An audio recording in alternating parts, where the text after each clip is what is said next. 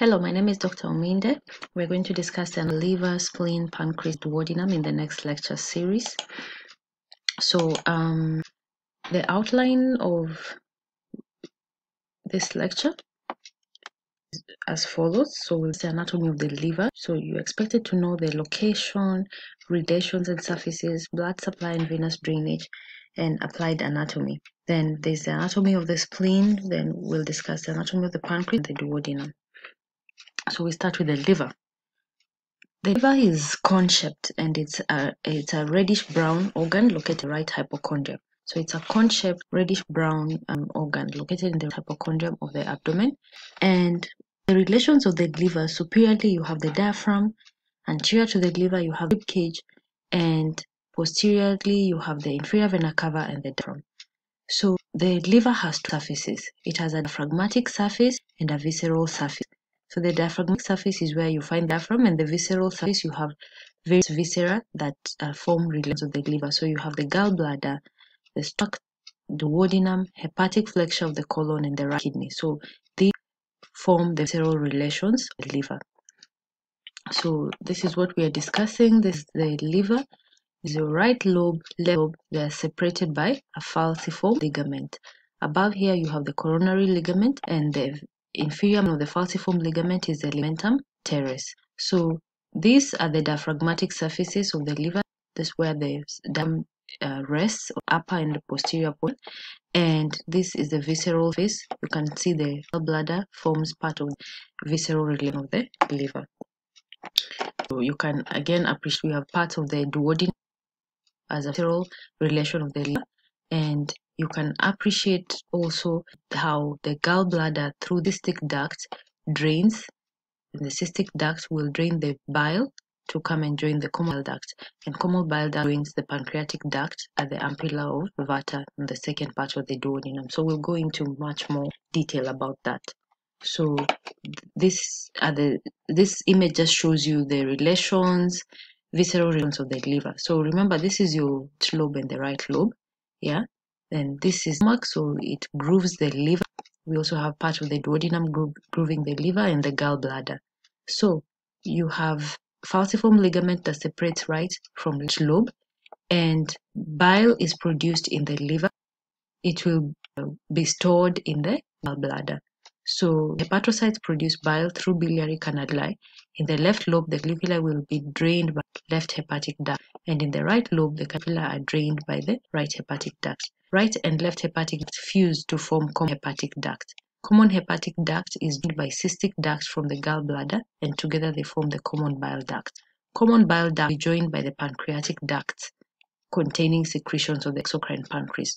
Together, common bile duct and pancreatic duct open at the ampulla of Vater, located on the posteromedial margin of the second of the duodenum.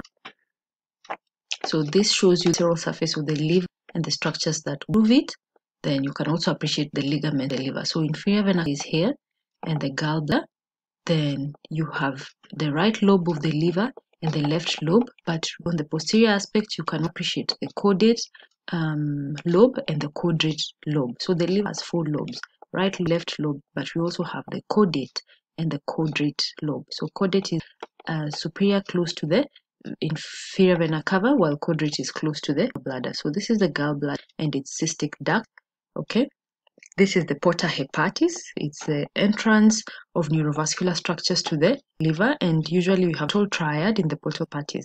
The portal triad is made up of the common bile duct, portal vein, and hepatic artery proper. So those form the portal, the porta hepatis, common bile duct, portal vein, and hepatic artery proper. Then the ligaments of the liver, you can appreciate a left triangular ligament here.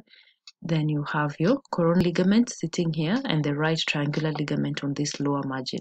So you can see it's triangular portion. So right triangular, left triangular ligament, and this is the coronary ligament. Now, remember you have veins from the liver that drain into the inferior vena cava so that the blood can go to the heart. So you have your hepatic veins from the different lobes.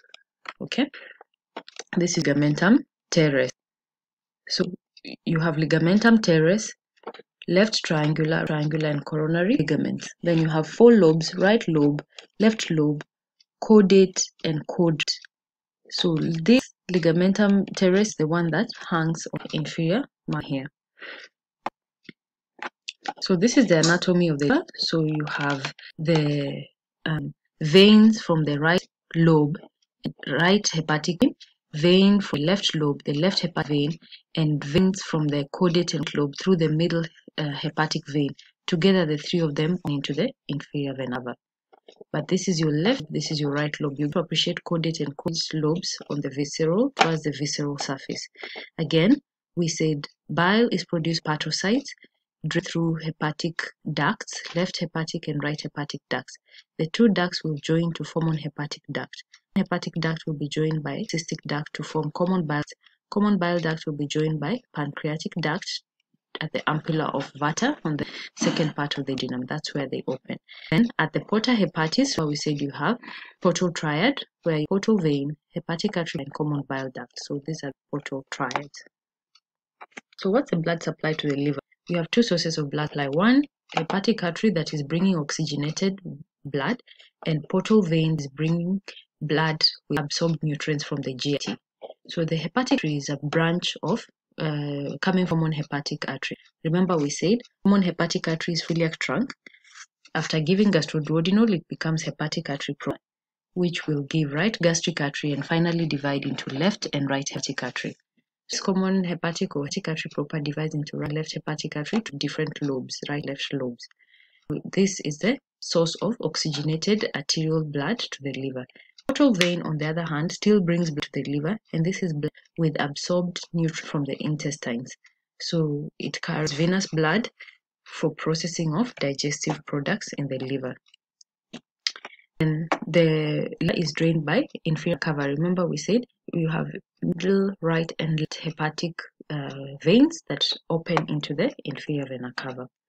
So this shows you where the stomach, the liver, is the gut and the cystic duct. You have your common hepatic ducts, left and right hepatic ducts forming common hepatic that will be joined by cystic duct form common bile together with pancreatic ducts open at the ampulla of Vata on the second part of the duodenum. That's how bile flows.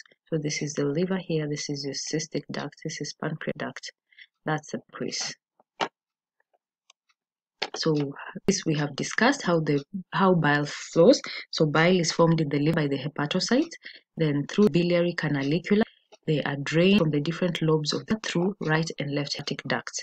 These two ducts unite to form common hepatic duct. Common hepatic is joined by cystic duct from common bile duct.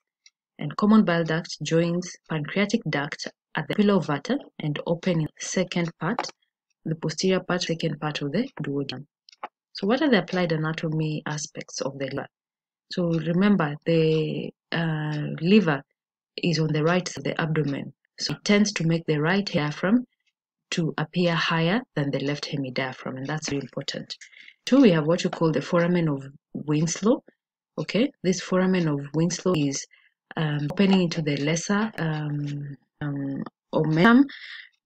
And this foramen of Winslow is where hepatic artery can be compressed, what we call Pringle's maneuver. So surgically you compress the hepatic artery in this foramen of Winslow. Then we have chronic liver disease conditions such as cirrhosis, which is fibrosis, and these conditions lead to high pressure within the portal vein, which we call portal hypertension. And portal hypertension is characterized by varices in the sites of portocystic anastomosis, just the lower part of the esophagus where you get esophageal varices.